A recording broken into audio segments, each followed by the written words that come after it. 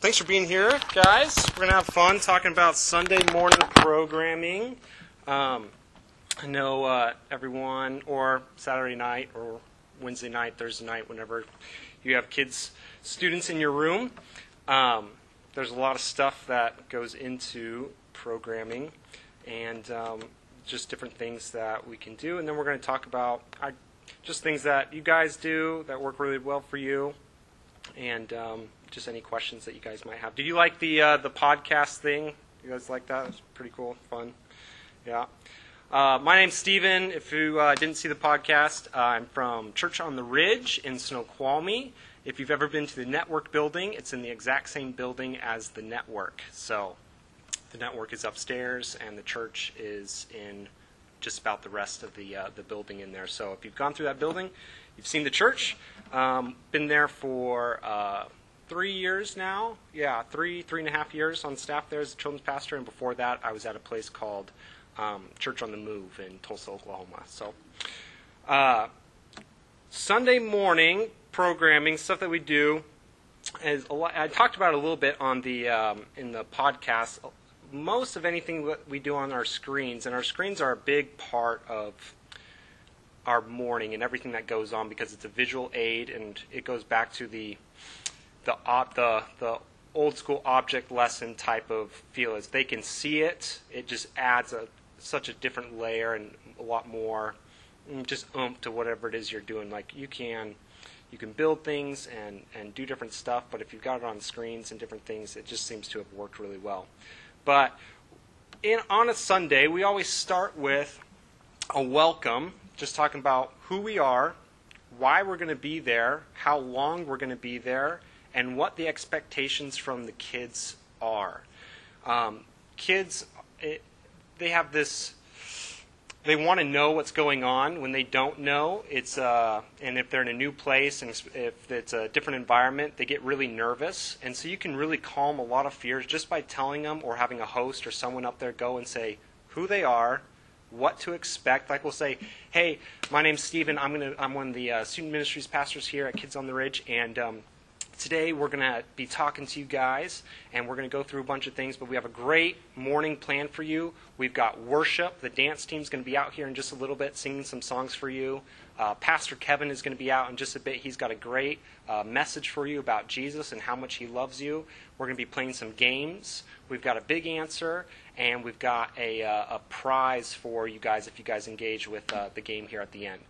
Tell them that. They've got a rundown. They know what's going on. It's going to be about an hour, maybe a little over an hour.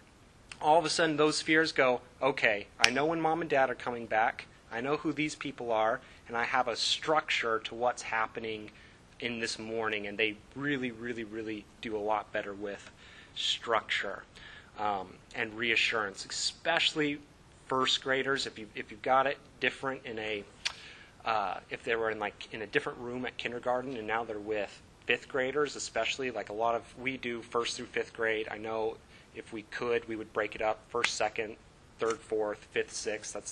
That's the best way, I think, unless you can do each grade individually. But you'd need massive room for that.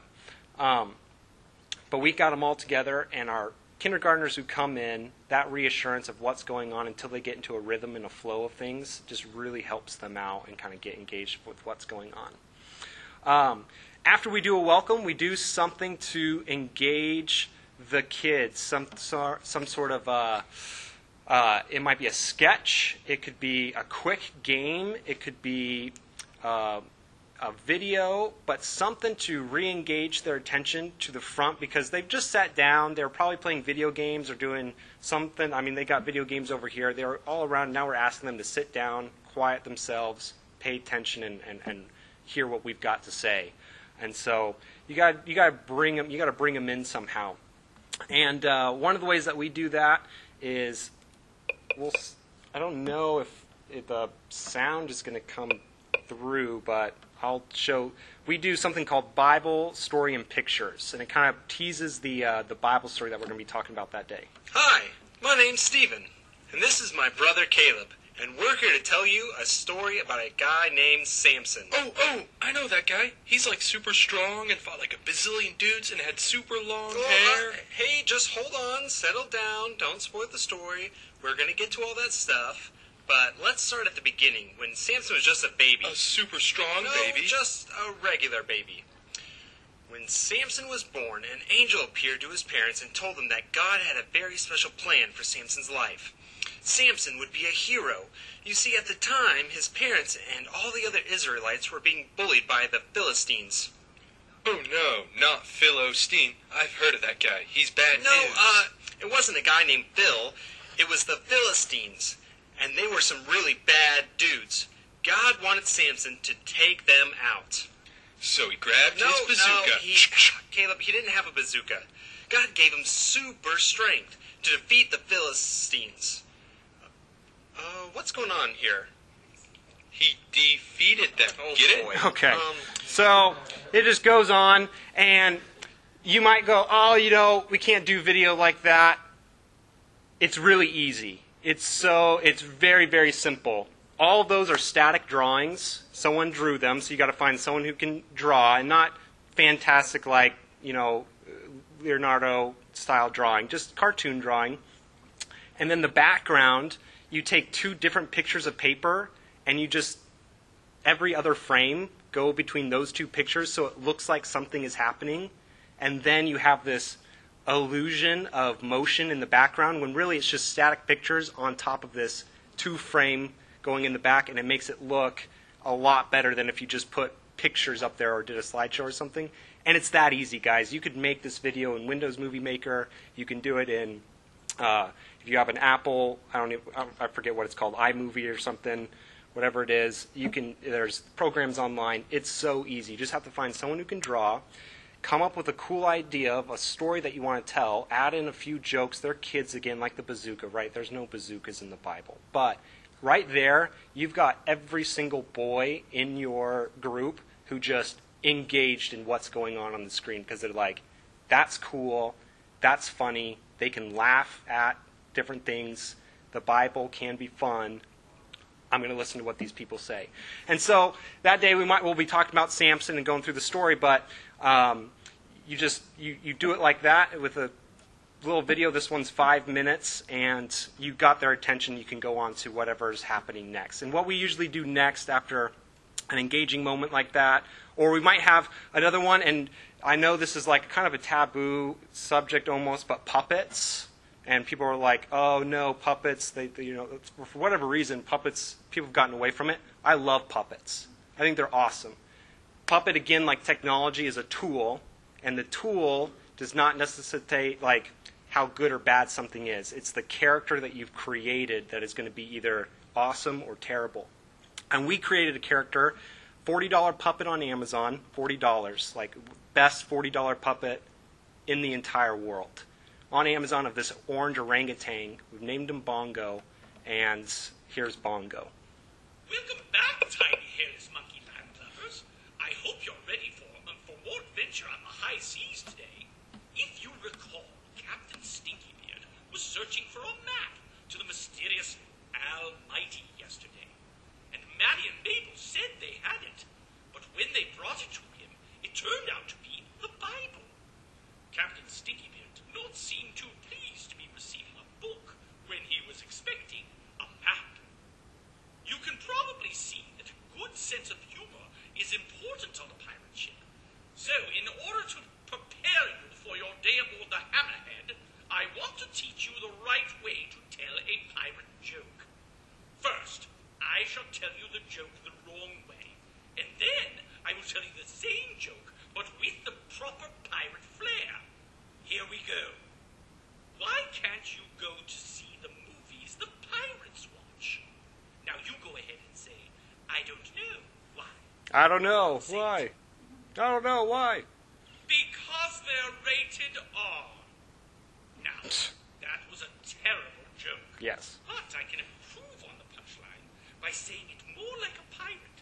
I put my hand over my eye as if it were an eye patch, you see, and I say the R more like a pirate. Like this. R. Isn't it much funnier? Don't you think? Now let's try this joke again the funny way. Remember your line. After I ask question, you have to say, I don't know. Why? All right? Here we go.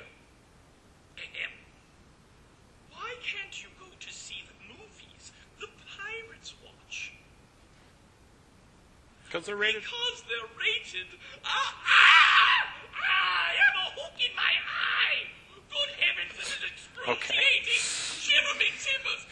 So that's Bongo, and he just does something fun. And what we use Bongo for a lot is we'll do 3-part sketches. We'll bring him out, and he'll introduce a problem that he's going through that we want the kids to have a solution for at the end. So by teaching Bongo, our puppet, we're actually teaching our students that are in the audience. And so that's a classic way of using a character to get something across and teach kids without letting them know that they're really being taught, because they love being smarter than a character who's really silly that's in the room. So they'll start shouting out the answers or saying, no, they're doing this, or, oh, you got to watch out for this. And we always play dumb, right?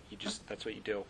And they get it and they learn it. And our students love Bongo. Like, it's crazy. Not only the students, but the adults love Bongo. If we bring Bongo out for what we have is something called Kids on the Ridge Live, where we do our children's ministries for the whole church downstairs. We take a Sunday, and we let the parents see what their kids are learning every single Sunday, and we kind of give them a taste of that so the parents can go, hey, what you're learning is really cool. That's instead of, hey, I don't know what they're teaching up there or what they're doing. So do that. Bongo always shows up, and people love him. That's not because it's a puppet and it's $40. It's because the character and the personality that we've given Bongo is just so adored that they really jump on that. So we'll start with something engaging, like Bible story and pictures, or with Bongo, and then we always go into worship. And our worship is super, super simple.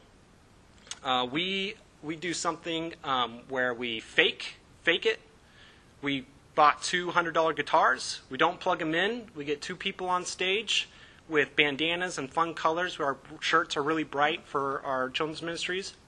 They go up there and they strum those guitars like they're in a rock band. And the kids do not know a difference. They go, those people are the best guitarists in the entire world. There's drums going and all sorts of other instruments in the songs. Doesn't matter. You get people up there, don't plug them in. They don't have to know how to play a single thing. Just make sure they're having fun and smiling. And you've just elevated a worship thing to a really high level, just in the sense of, because kids, they don't know the difference. They don't even understand plugged in versus not plugged in. If one kid, brings up, hey, that guitar wasn't plugged in. Yeah, it's a super guitar. It's wireless. It's how good it is. I don't know. Or you can go, yeah, you're really smart. Don't tell anyone. I don't know. But we play songs that are super simple and rememberable, but also teach a point. And my favorite one is this one, which is called I Love My Bible.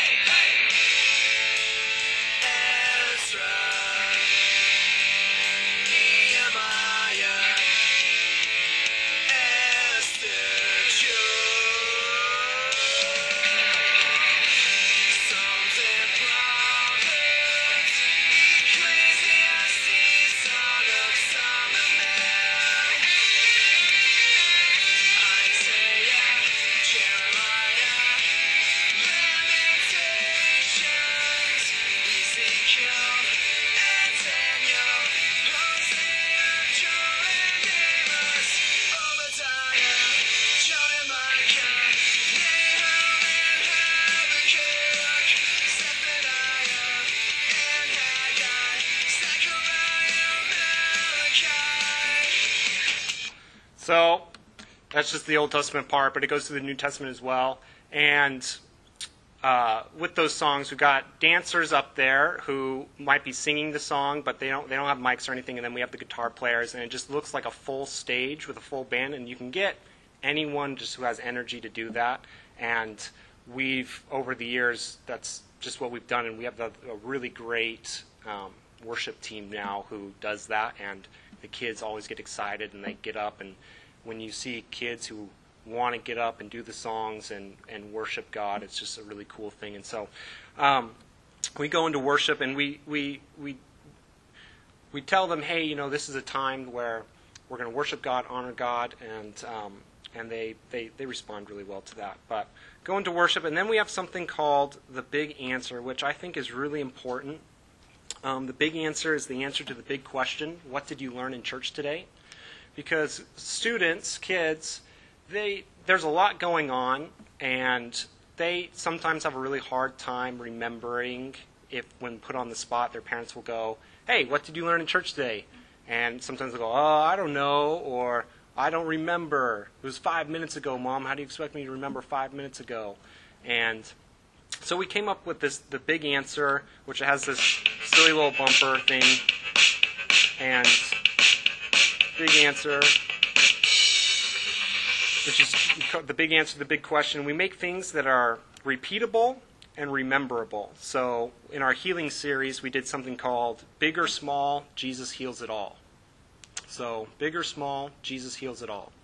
And it's just that. It's one sentence, repeatable, rememberable, and sometimes coming up with the big answer can be really tricky because you want it to be something that's catchy, that they can say again and again. For our fear series, we did Fear is Not the Boss of Me, and we did something all about that. And so, or Plants vs. Zombies, I Call Jesus When I'm Sad. Just something so that when they go, and if people are taking notes, they did this big study, which we don't have students take notes, they'll remember 80% of what you said by Tuesday. If they don't take notes, they'll remember 20% of what you said by Tuesday. It's very low. But if nothing else, if you can get them to remember the big answer and that Jesus loves them more than anything in the entire universe, that's a win. That's a huge win. Because when something comes up, when they're at home at night and they're scared, the lights are off, they heard a noise in their closet, and they go, no, fear is not the boss of me. They remember that. They remember the stories that we've told, and they go, okay, no, God is with me.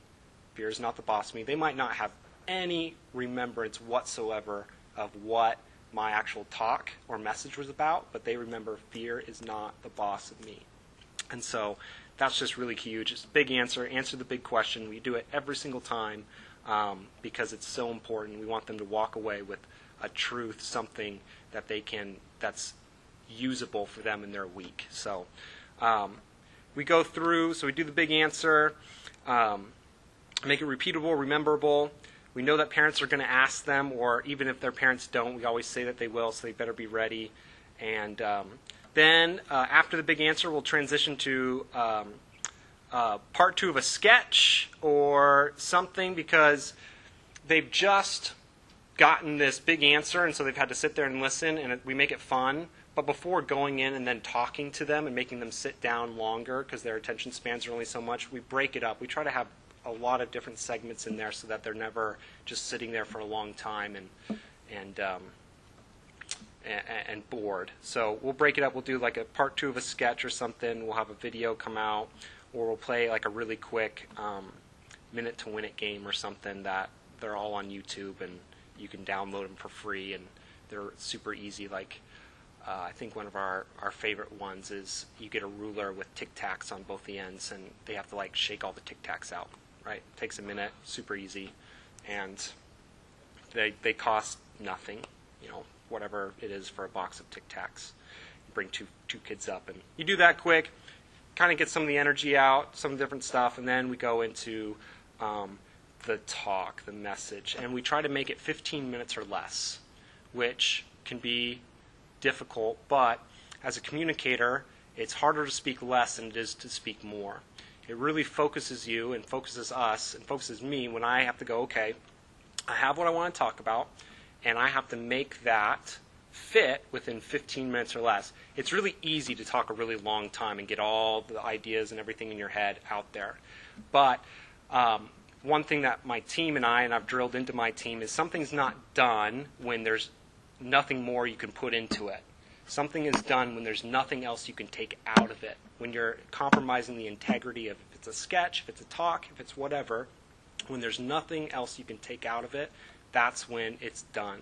Don't use 7 words when 4 will do. It's that whole thing because it's kids. You're speaking to your highest maturity level is the 5th grade girls, if we're talking elementary, and they have around a 15 to 17 minute attention span. 5th grade boys, less. 1st grade boys, like 7 minutes max, right? But you always speak to the highest maturity level in the room, and then you make the other kids learn up. They're going to be there for a while, and so you just speak to the highest maturity level. But 15 minutes or less, and it's just going to make it just makes you a better communicator when you do that. After the talk, we do a small group. However, when I first came on staff, they were doing small groups, but it was not a small group that was working very well. So we actually stopped it because it was just a time filler. And so I do want to challenge you guys, if you guys are doing small group, to make sure small group time is really intentional. Not, hey, you know what, I've got this hour, I don't know what to put here, I got time I need to fill, so let me just dump all these kids on some leaders for some time and they can talk to them while, we get something else ready. No. If you're going to do small group, make sure it's really intentional. Equip the leaders, equip the volunteers with everything that they need to succeed. Tell them the stuff beforehand. Everything that we do goes out on Wednesday before Sunday, and we require them to read it, know it, so they're not coming in there and then they're in the back and trying to learn the lesson. Because we want to give our best product that we can to these kids because they're not there for us. We're there for them, right? We don't require them to be there to pump us up and, oh, look at all these cool things that we can do on a Sunday. No. We're there for them. And so if we're not giving our absolute best, and there's a lot of places I know say, well, it's kids, right? No. It's people that need to know Jesus.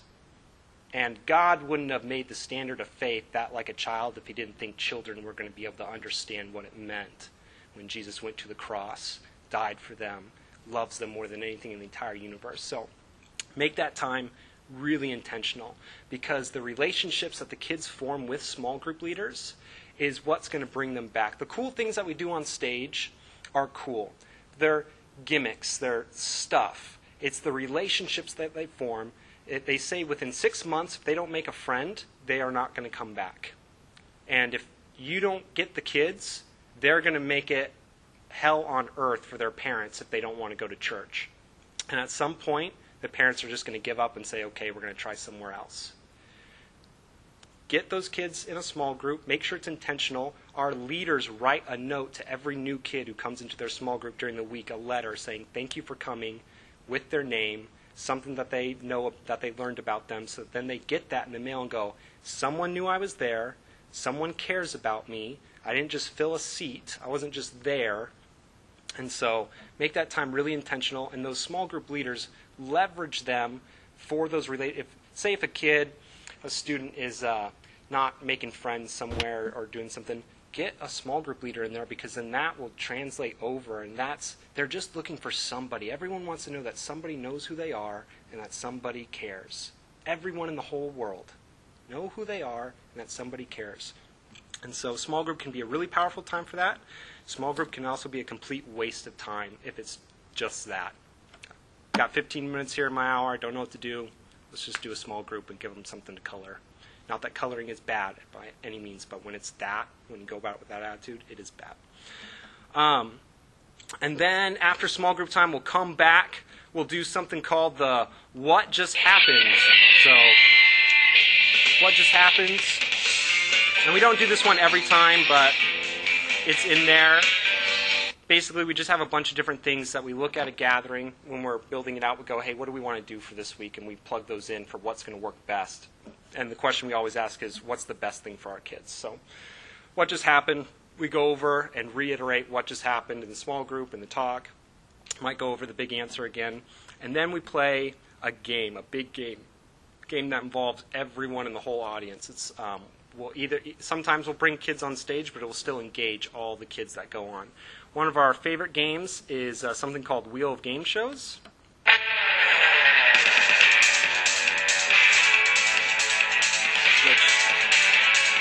Wheel of Game Shows, and we say things like, all right, so you're going to come up here, and we have a button on stage that they can come and they press it. Now, again, it's an illusion of control. The button doesn't go anywhere. There's someone in the back we know what games we're already going to play, right? We're not ever caught off guard.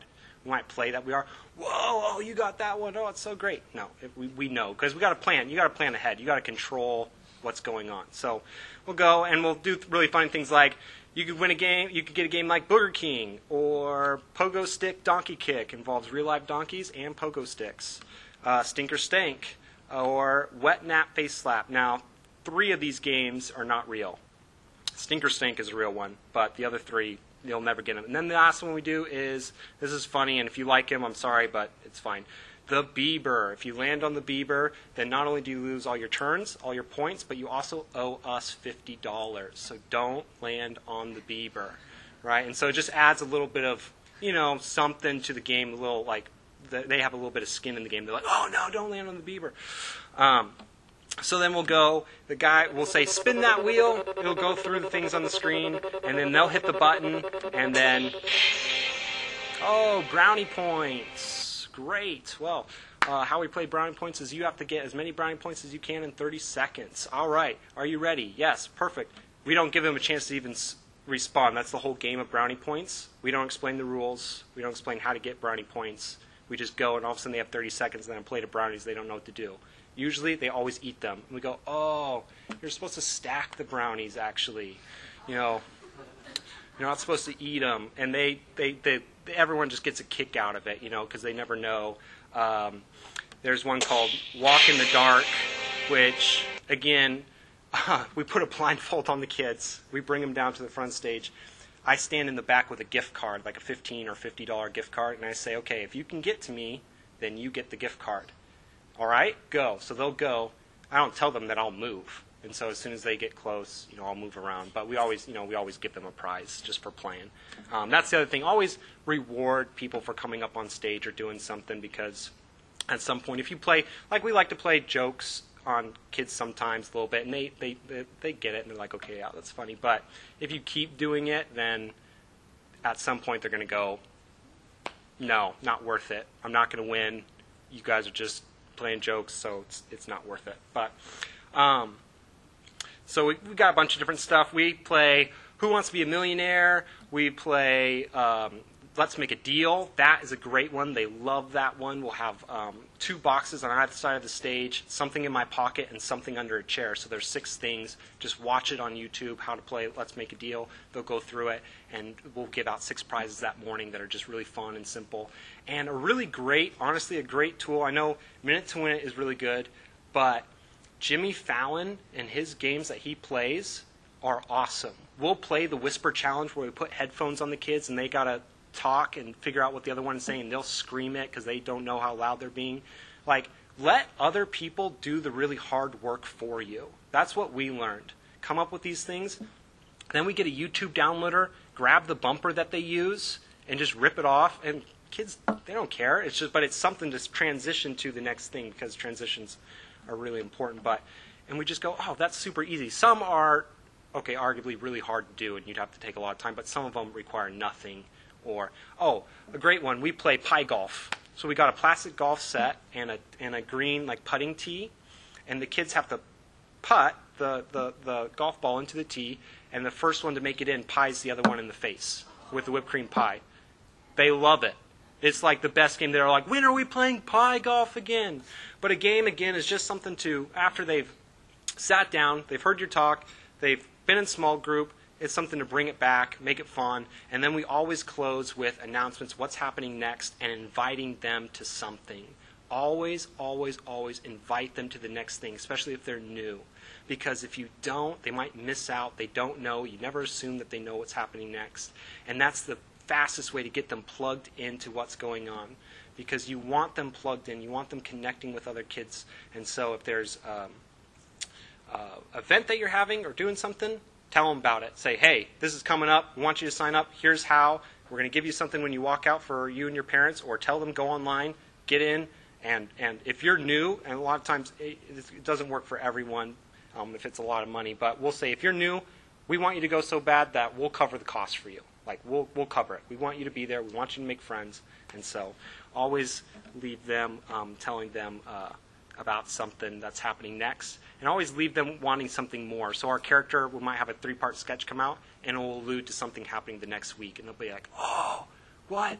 What's happening? What's going on? And so by doing that, you're buying a lot of, them coming back. So, but that's basically it. We start with the welcome, something to engage them, worship, big answer, sketch part 2 or a transition piece, talk, small group, game, closing sketch or bit, announcements, inviting them to something. That's our basic structure pretty much every single time. Some segments might move around a little bit, but that's basically it. Also with this stuff, my email is Stephen, my name, with a PH, at churchontheridge.org. And if you want anything that we have, I'll send it to you for free. Like, you can just have it. Like, anything, if you want any of the stuff, just email me, and I will email it to you and make sure you have it, because we're all working for the kingdom together, and I want to give it out to you guys. So, any questions? Anything? When is this? Did I go over time? No, we got. Yeah. Oh, perfect. Great. 15 minutes. That's what they wanted us to have. So, you guys are free to go if you want, or we can talk and ask questions. What works for you guys? You can talk about that. So, do you use any kind of a curriculum, or do you just set up your own lessons and, okay, we're going to cover this? It's a good question. So, we found with a curriculum, with going for elementary in particular, using curriculum built by other people is really hard, because they didn't build it for your kids. You know your kids best. It's really difficult. But what you can do is take elements of it and say, okay, so they're doing a lesson on fear. I'm going to do my own lesson on fear, but I'm going to take their graphic. I like their graphic. We did one for Halloween, and one of the talks was vampires, how to love people who suck the life out of you. Right? Well, Stephen Furtick had done something similar, and it was like how to hug a vampire. So we just took that, because they big mega church that's got plenty of people on staff that are getting paid to make this stuff. Like, I'm not going to take my time. They got a great graphic, and I might change it a bit so that it works for us.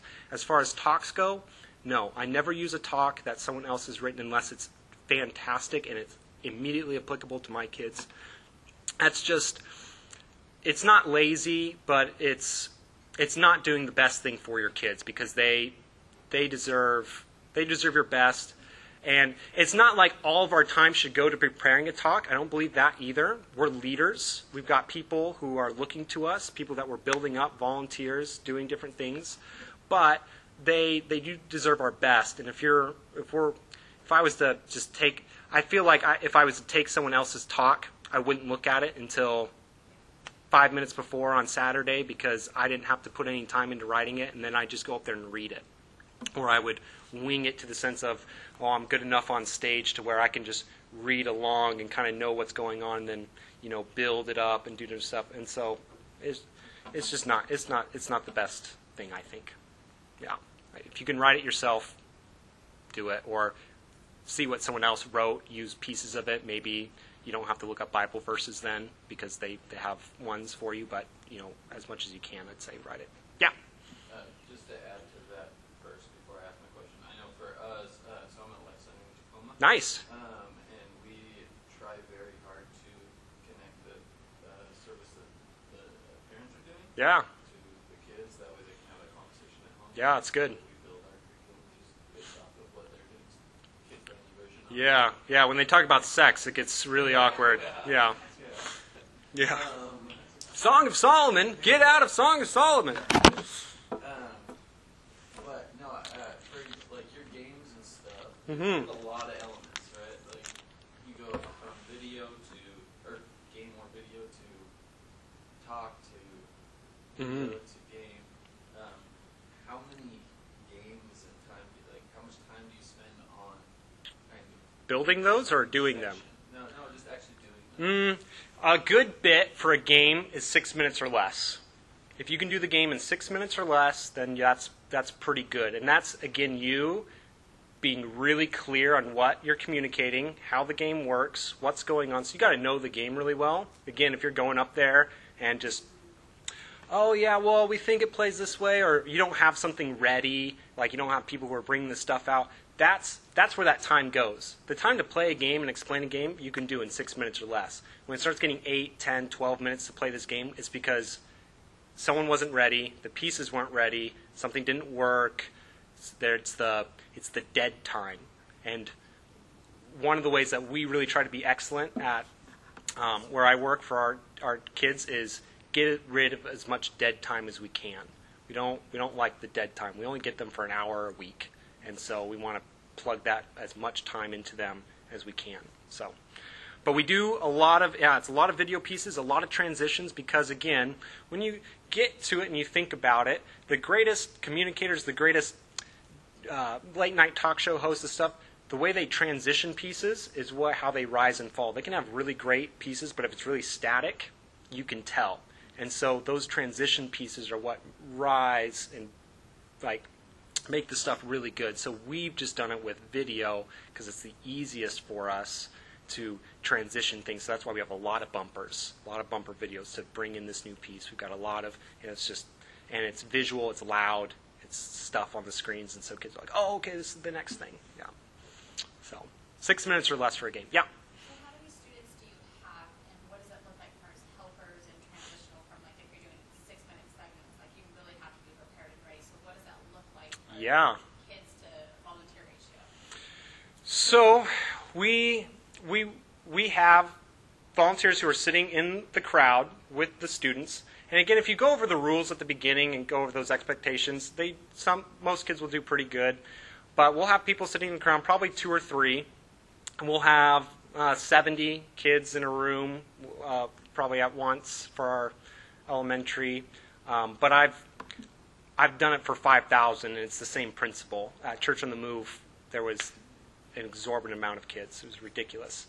And then we'll have at least 2 people on the dance team, the guitar players, if we've got them, a host, the speaker, the sound guy, and maybe another host. But we'll leverage people with multiple roles. So like the dance team might do the dancing, we might bring out props for the games or different pieces, and then they'll go and sit with the kids as well. So those 2 are doing a lot of stuff. We don't just let them come in and do one thing and then, hey, all right, I'm out of here. No. You're here for the hour, really hour and a half, 15 minutes before, 15 minutes after.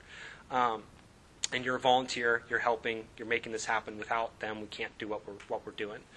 But we'll use them in lots of different ways. But it does. There's a lot of people moving around on stage.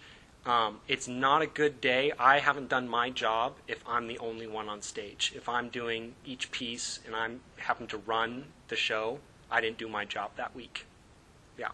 Even if I think, oh, I'm so awesome, I didn't do my job, because that's not my job. The dance team, do you involve the kids in that, or is it mainly just your adult leaders? Well, at the beginning I didn't, because I wanted to keep it really high level. At some point, we couldn't stop some of the kids who were just so into it, so now we let them come up, and honestly, it's been a good thing. At Church on the Move, never in a million years would they ever have allowed that to happen, which is not a problem. Not a problem at all. But being 70 kids in a room, it's smaller, and honestly, the kids that come on stage do a great job. They're just high energy. That it's fine. It's fine. You have to ask yourself for each of your bits where that excellence line is, and if it's something where it starts to take away from the excellence, I'm always watching that. If it takes away from the excellence of putting our best foot forward and giving our best to the kids, then we'll address it and go, hey, you know what? Let's not bring these kids up to do, let's bring kids up. Let's tell them about the sketch we want them to do beforehand. Let's not just pull up 3 random kids from the crowd and have one of them sitting there picking their nose and going, oh yeah, I'm Lazarus. Sorry, yeah, oh yeah, I'm out. And it's like, okay, all right, yeah, ha, but they missed it because that took away from what we're trying to teach. Yeah. I was curious what your guys' creative Intense. Yeah, it's a lot. So we'll start on Monday, and we'll go in there and we'll go, okay, so what we'll have our series done. We should have our idea for the series done. We'll have series planning meetings a whole series ahead, so we're not like trying to plan a series for that Sunday or Saturday and a gathering. So we should have our idea of what we want the series to be, what we want them to walk away with that series. Then we'll go, okay, who do we have? Who do we have this weekend? So we'll look at our personnel. Who do we have? Okay, we've got Kevin, because some people are better at hosting and doing different things than others. So we look at who we have, and then from that, we'll take those 10 elements that I talked about, the welcome, the different things, and we'll break them down into those pieces. So say we don't have someone who can do a sketch or play a character, or Bongo is a puppet, so if we don't have the voice of Bongo, we call him Bongo's agent, but because the kids don't know, they've never met him, we've never showed who plays Bongo. That's really important, by the way. It's like Disney stuff. We won't do one. We're not gonna shoehorn something in for the sake of doing it. Even if in our series we said, hey, you know what? Sketch is going to work really great here. It's the first week. Let's start with a sketch. It's going to be loud. It's going to be awesome. We're going to have these pieces, and then someone gets sick. We're not going to just rewrite the thing to try and make it work for someone else. No, we're going to do something different. We'll go back to the drawing board.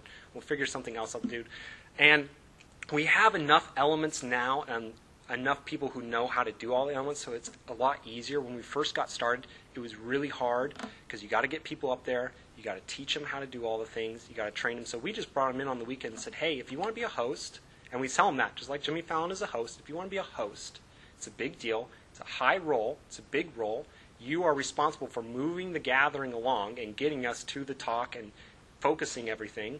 And we'd love to have you. And we got people who came in and wanted to do it, and now it's fantastic. It's easy. But everything, there's a learning curve, and it takes time.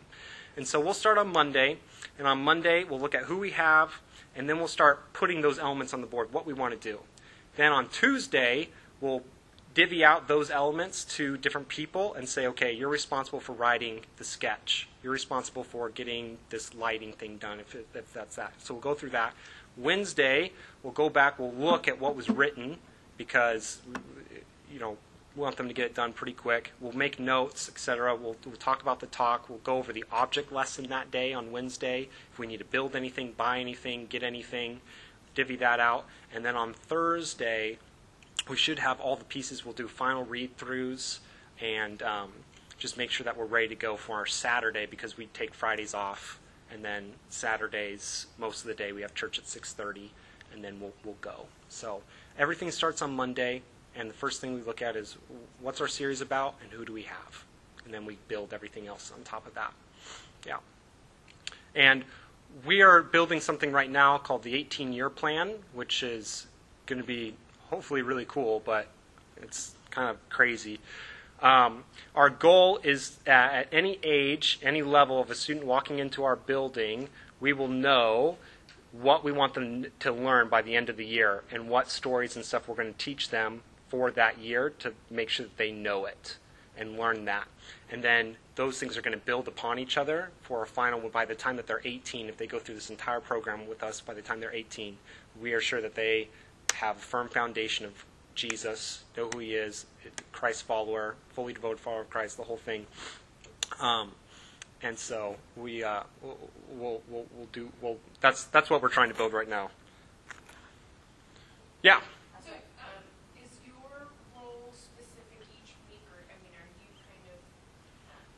I'm the pastor, so no. Well, I mean, as far as like, okay, you're like, oh, okay, we have hosts, we have this, we have that. Yeah, no one changes. It's the same gathering on Saturday as it is on Sunday, and it's the same gathering at 9:30 as it is at 11. And when we had more, it's the same one every single time. I don't know how anyone could train multiple teams to do the same thing. That'd be a logistical nightmare. So if our volunteers who are sitting in the crowd, they can change. Our dance team can change because they're doing, it's the same, that thing is the same every time. Our host doesn't change. They got to be there all weekend. The talk doesn't change. Got to be there all weekend. The character doesn't change. Got to be there all weekend. So those pieces, we never, ever, ever, or I won't do a talk on Saturday and then host on Sunday. Nope. I won't do that either. Yep. How many experiences do you guys have? We have 3 right now. We had 4 all on Sunday, but we switched to 2 on Sunday and 1 on Saturday, and it's been awesome. So just by doing that, the church itself has grown, 180 people in 6 weeks or something, just by changing the times and adding a Saturday gathering? Yeah. Yeah, less gatherings, making it better times, 180 people. And 50 of those are elementary kids. For those hosts, do you just kind of typically like once a month that they're there since they're No, they're there every week, but they host once a month. Yep. So they'll be on all 3 gatherings once a month, but they'll be there every week or every other week. My challenge is we have 5 services on the weekend. Mm-hmm. It's 1 Saturday and 4 on Sunday. Yeah, it's a lot, man. And so it's hard to ask volunteers to be there. Sure. All day, every weekend. People respond to vision, not to need. So if you tell them the why behind it and how it's going to build the ministry and why it's such a good thing, they'll respond to that. You'll get some people, and you just got to guard them. It's always hard in the beginning, but people get it. And if you get one, use that person to get more, because they can talk about what a great experience it is. And I don't know what the relationship it is between your senior pastor and the children's ministries at your church, but if you can, use the power of the pulpit. Just bug him or her or whoever it is over and over and over again until they finally are so sick of you that they are going to go up there and go, all right, we need some hosts for our children's ministry area. I can't get the children's pastor off my back. We need some people. It's going to be all 5 services on the weekend, but you know what? I know you can do it. Let me see some hands right now of who can do this for me. Boom, they'll do it. Again, that's more of a need. Then when they get to you, you've got to do the vision and get that going really, really quickly, because after about 10 weeks of people falling on a sword, they'll go, I mean, suggesting we switched over to like if we had people commit like once a month, so that was like their rotation every Monday or the first Sunday, and we just switched to that they committed for 1 month. So I mean, even if that was switching to a commitment level as far as like just time frame, because I know you guys have a lot. So I mean, if they committed to 1 month, they seem like they're less restricted. They're like, okay, a month, that's super easy, versus like 6 months or whatever it is. Yeah, we do a 1-month evaluation period for volunteers. We say, if you don't like it in the month, no hard feelings. We'll find somewhere else for you to serve. If you get through that month, we do a 6-month minimum, because we can't have someone call in all of a sudden and say, hey, I'm done. It's Friday. I'm not going to be there. So we do that 6-month commitment. We make it really clear, hey, you're committing for at least 6 months, because we need to be able to be sure that when we schedule you, you're going to be available and be there. But that 1-month thing is very important. And by giving them the out, by saying, hey, again, 1 month, no hard feelings, it takes a lot of pressure off people. Because, again, say they do it and they do it for a month, but they hate it, you don't have a volunteer in there that you want. You have someone who is going to be a disease, and it's not good. It's not about, do you have blood in your veins and putting people in spots. It's getting the right people in the right spots to be able to go up, because at some point that ship is going to sink if you just have bodies. If you're just filling holes with bodies, it's not going to be good. Seems like the answer at the time because you're just trying to stay above water, but there will come a point where you're pulling your hair out because it's just awful. All right, it's 11 or 10:59. Pastor Don, I believe, is going to be speaking to us upstairs. So thanks everyone for coming. And again, if you want anything, I have way more games too and different stuff or curriculum things. I can send you all the stuff we've done. Just email me and I'd be happy to do that.